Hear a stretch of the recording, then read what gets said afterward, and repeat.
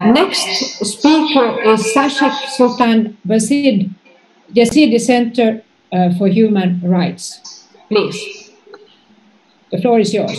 And recommendations in the chat function of this Zoom application.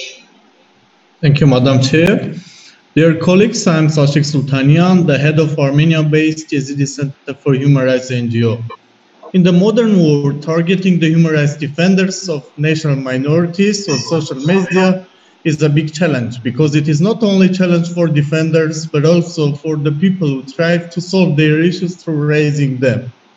Despite the positive public attitude towards the national minorities in Armenia, the efforts of state officials in certain spheres targeting against Yazidi human rights defenders and particularly against Yazidi Center for Human Rights NGO has been launched since May.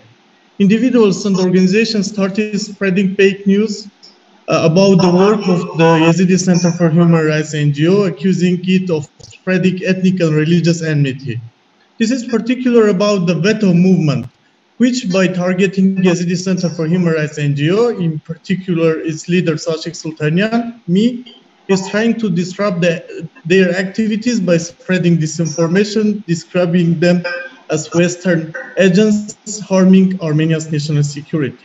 These individuals and organizations distort the idea of protecting the rights of national minorities and present the protection of minority rights as threats to the security of the state. All these threats on social media, demonizing not only the organization which is engaged in protection of the rights of national minorities, but also endangers the free operation of human rights defenders. Freedom of speech in social media is being used to target human rights defenders and freedom of speech.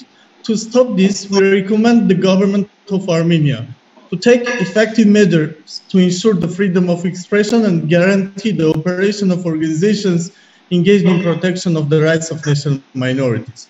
To prevent the activity of far-right groups aimed to target national minorities and human rights defenders dealing with issues of national minorities. To bring the issues of national minorities to the public agenda and have concrete opinions in issues affecting the quality of the life of national minorities. Thank you.